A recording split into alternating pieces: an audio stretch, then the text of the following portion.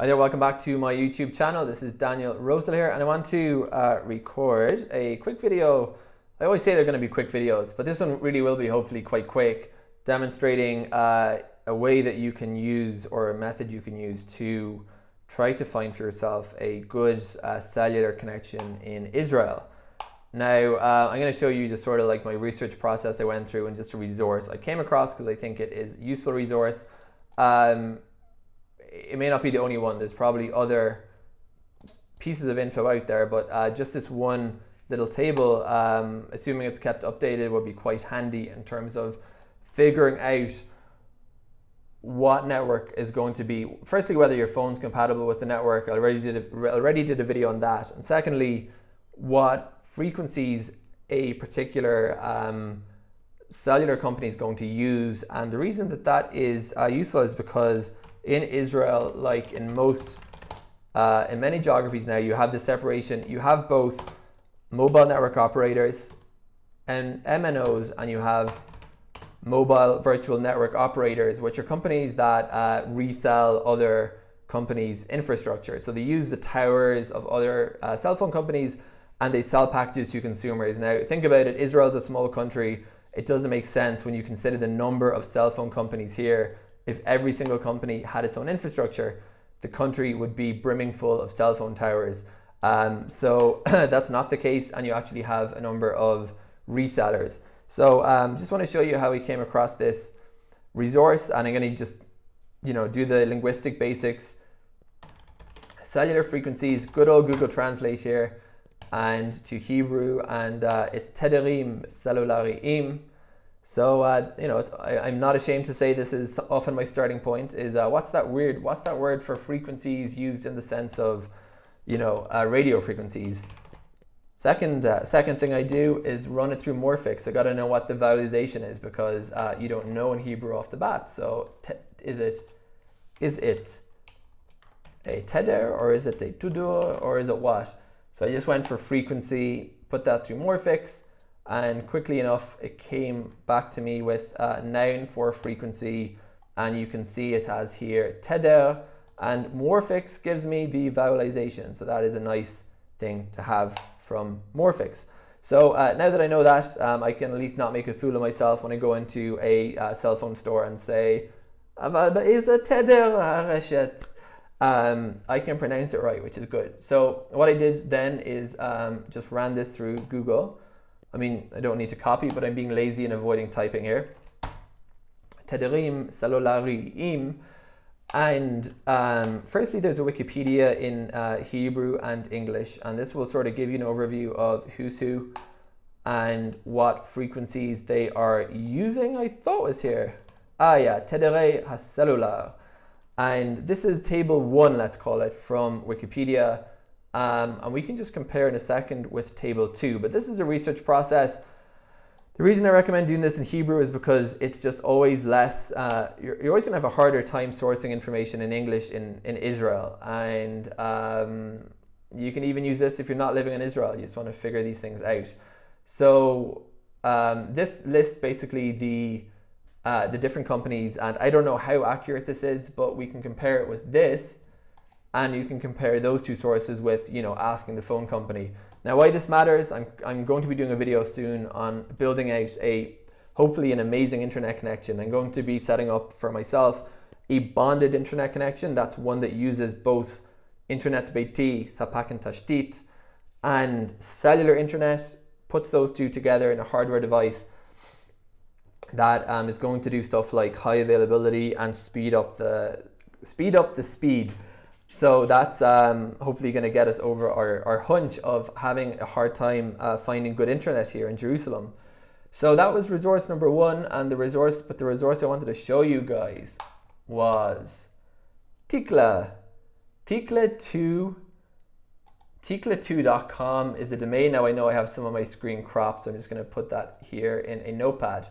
This website is tikla2.com, and it says Tikla2 kvar, which I think means like connect already, right? Or is it saying get reception already? Tikla2, in the imperative sense, it means Absorb. So yeah, that clearly doesn't mean absorb. I guess connect already. So it says Rishimat.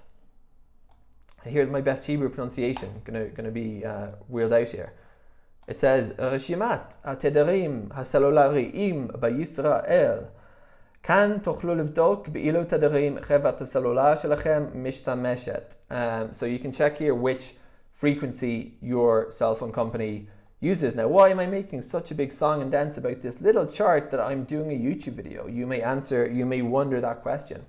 And I will tell you why it's for this little chart here, because it's really, really useful, and I'll explain why momentarily. So what this website's done here is created here, as you can see, it has the frequencies for 2G, 3G, 4G, 5G, but instead of listing it company by company, it's done this in a more logical fashion, and it has listed what I believe is the mobile network operator, partner, Pelephone, and Cellcom. This chart, and I checked the update date. Now, I'm just being totally geeky here for a moment. It didn't say, so I went ahead and did this weird method of searching for the date a website was published. Super kind of weird, right? So there was a date stamp there. Linux time converter, I think, is the one we need. epochconverter.com. And I converted the timestamp to human readable format. And this told me that the website was published on quite recently, 13th of January 2021. Whether that was published or that was updated, then I'm not so sure. But this would suggest that it's relatively recent. So tiklishtim.com here. And so these guys have grouped it into partner, Pelephone, and Cellcom. And under each, they have put what I believe each company here is an MVNO. So you can see partner, the MVNOs, a partner are 012, Hot, 019, and Next. The MVNOs of Pelephone are Walla, Rami Levy, Select Tikshoret, Hi Mobile, and Guinea P Mobile. And of Cellcom, they're saying it's Golan and We4G. Now, again, the reason this matters is because if you're trying to figure out what connectivity is going to work well in your area for, let's say, 4G or 5G, then to the best of my knowledge, I could be wrong. If I'm wrong, correct me in the comments, please. The connectivity you get over the MVO and the MVNO in an area on the same band should be pretty similar, if not the exact same. So it saves you some digging. You just need to know whose infrastructure your phone company in Israel is actually using, and it's one of 3 options according to this chart. So the only one I would caution about is We4G, because We4G Cellcom, they were recently in a legal spat, and they've been sold to Free Telecom, which is another MVNO in Israel. It's all very confusing.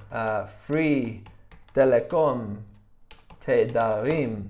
So you can go down this kind of, rabbit hole of trying to figure out.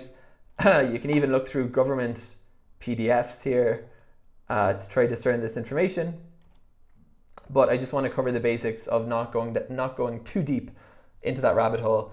This is a really useful chart. I didn't compare yet this with this, but do your own digging, compare with the phone company. But check out this website. It lists 3 different. I hope they're going to keep it updated. It gives you the MVNOs for the MVOs, sets out their frequencies, and therefore, if you're looking to see, what is going to work, so you can say, for instance, well, We4G 1800 did not work. So if We4G and Golan are the same, then it's probably not going to be better reception for We4G, Golan, or Cellcom, because they're all probably they're all the same infrastructure. And therefore, if that didn't work in my area, then maybe let's try Pelephone, Partner, or one of their MVNOs. So I hope that was somewhat sensible. Thank you for traveling down into the depths of the cellular connectivity research rabbit hole with me.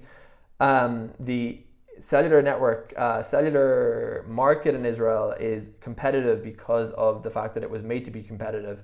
And therefore, there's a lot of these companies. But if you're trying to figure out what's going to work, you can simplify your research process by doing a bit of digging, figuring out who is really using who, what frequencies they're broadcasting at, and then that makes it quite easy to see, well, what kind of performance are you likely to get, and what are your devices going to be compatible. Thank you guys for watching. More videos like this, feel free to subscribe to this YouTube channel.